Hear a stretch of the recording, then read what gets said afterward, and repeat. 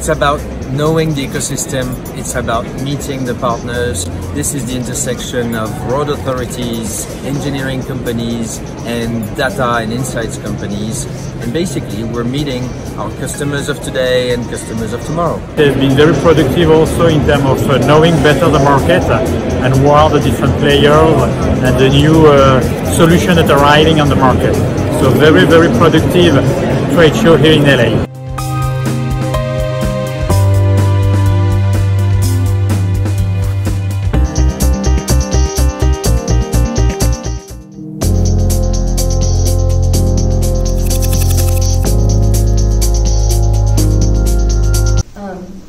It's very exciting to think that there's other ways we can manage our system in a way that people don't have to die for us to know, or be seriously named for us to know we've got a problem.